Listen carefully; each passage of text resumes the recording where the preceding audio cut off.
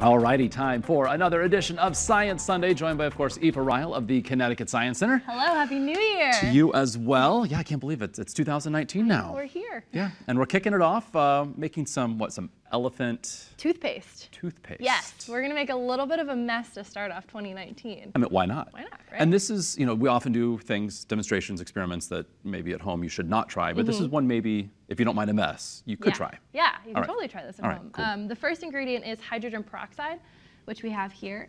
When hydrogen peroxide breaks down, it breaks down into water and oxygen gas.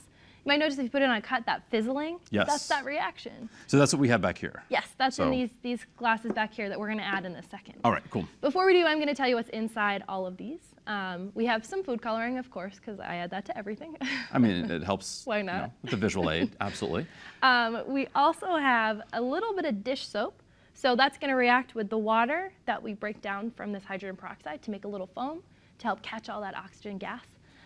The last thing in there is potassium iodide. Okay. And we use that just to make this reaction happen a little bit faster. And not everyone may have that at home, but there's an alternative. Yeah, if you use yeast instead, that can also act as the catalyst for this. So that might be a little easier to get at the grocery store. All right, and as we work from one side to the other, not only do we have different colors, but we also have different shapes of glassware. Yeah, I wanted to see what happened if we use different shapes to have this reaction take place in. All right. So we're going to see. So we're going to start with the graduated cylinder? Yep, I'm going to start with this blue here. I'm going to add in the hydrogen peroxide. Ooh, and green. Interesting. So you can see it's starting to foam there. Look at it go. Glad it's in a container. There we go. Oh, there it goes, spilling over the top. I wasn't expecting that to go green. That was cool. Interesting. Yeah. So you were expecting the foam and for it to, of course, come over the top, but the color change you weren't anticipating. Yeah, that was a really cool color change. So I might have to do the potassium iodide. Okay. Do you want to try the green one? All right, yes. So am I putting it all in? Yeah, go ahead, put it all in there. There it goes. There you go. So that's going to react with that potassium iodide now to make it happen faster. And we're going to create some water and some oxygen gas. There we go. Yeah, actually, we can see from our angle, and I think eventually we can see like how there's movement beneath, but the bubbles are certainly growing. Yeah, yeah. There we go. So this one I think was a little bit more exciting than maybe this round flask, but you can see that's kind of full of foam now. And so this is because with the graduated cylinder, it was taller than it was wide. Yeah. Yeah. Yeah. So yeah, and that's still going. That was, oh, there we go. Now it's coming there out the top. It goes. Awesome. Perfect. Just took a little while. Yeah. And there's the elephant toothpaste. Oh, nice. All right, so. Gross. You want to try the last one? Yes. So this is the red one. What is the technical term of this? This is a beaker? Yeah. Got an Erlenmeyer flask, a graduated cylinder, all kinds of stuff.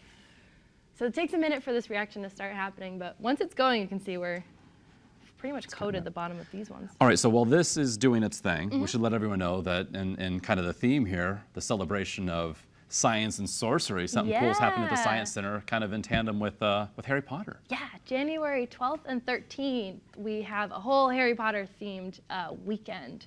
So we've got so much stuff, I can't even talk about all the things we have going on. That's wonderful. I know. We might have a few surprise guests that day. And do people come in costume if that's their thing? Oh my gosh, please do. Okay. Yeah, I'll be there in costume. And here we go, the last one here. Yeah, and definitely check out Harry Potter online because things will sell out. So check it out, get your tickets online. That'll save you time the day of. So there are some things that are included with general admission, but then there are some that are also in addition to. Yeah, most things are included, but some things we need you to book a spot in. So get on the website, do that quickly. Be proactive. And maybe we'll make some potions that day like these. How great is this? All right, Eva, thank you so much. And of course, we'll see you for another edition of Science Sunday next weekend.